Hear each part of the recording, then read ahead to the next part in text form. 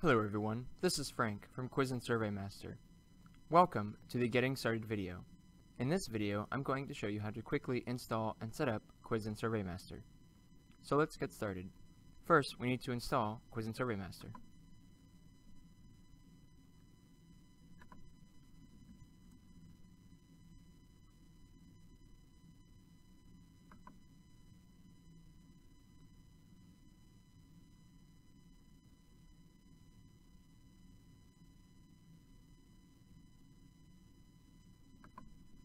Once the plugin is installed, go ahead and activate the plugin.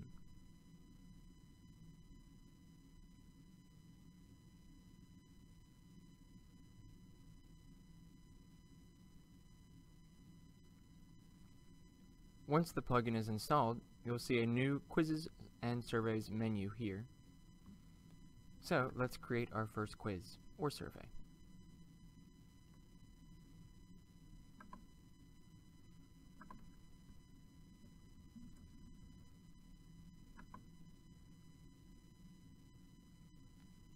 Now on this page, you'll see the name of your quiz, you'll see some shortcodes for displaying your quiz or survey, and the leaderboard.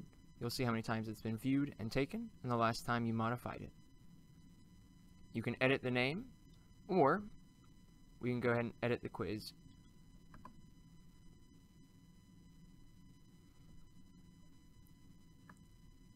So here's our questions tab. We're going to go ahead and add a question. You can select from a few different question types. We're going to keep multiple choice, and we're going to make a quick true and false question.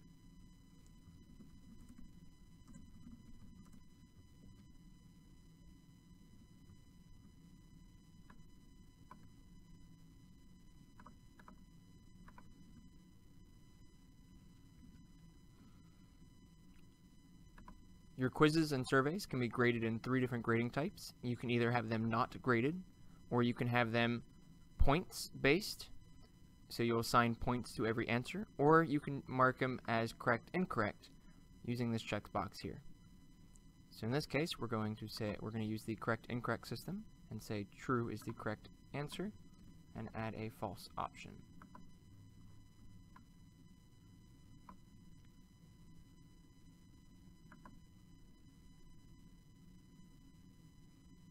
Now that we have our question created, we can come over to our emails tab.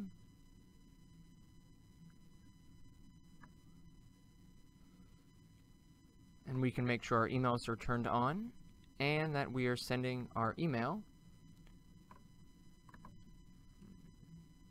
out to the admin.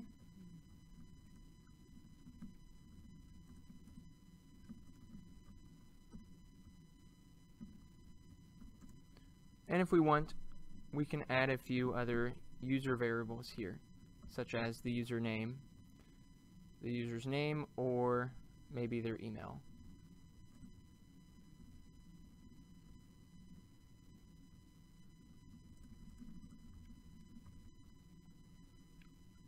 If we're using the email to be sent to the user as well, you can come up here and customize this email. And then once we're finished, we can hit save an email. And then we can hop over to our results page. This is the page that will get shown once the quiz or survey is submitted. So in this case, we just want to say thank you for submitting your answers. To keep it very simple and quick. And then we can save our results page. And now we can come over here to our preview tab to preview, and we will see our current version of our quiz. So we can come over here, we can mark this as true, hit submit, and then there is our thank you for submitting your answers. Now to use this quiz somewhere on your website, there's a few different ways you can add your quiz or survey. You can use this shortcode here. You can add it to any post or page or any place that takes shortcodes. You can go to your quiz by clicking this view quiz/survey and using that URL to create a link anywhere in any of your posts or pages or anywhere else on your website or in your email. Or you can go to Appearance and Menus, and there is a new section there titled Quizzes, where you can add your quizzes and surveys to your menus or your navigation. Now, since this is a quick start video, we are not going into a lot of the options that this plugin offers. You can customize most of the text throughout the plugin using the Text tab. You can configure a lot of the options using the Options tab. Options such as using having your quiz and surveys across multiple pages. You can have a timer. You can require quizzes and surveys to require users to be logged in. You can set them to only be available during certain time frames, and more using the Options tab. We have the leaderboards and our certificates. Now back on the emails, you can also have multiple emails where you have a different email sent out depending on how the user scores during your quiz. The results page, you can also have different results page based on how well they score using the incorrect or correct, or how many points they earn. Now, once you have a few users taking your quiz or survey, you can come over to the results page to view your results.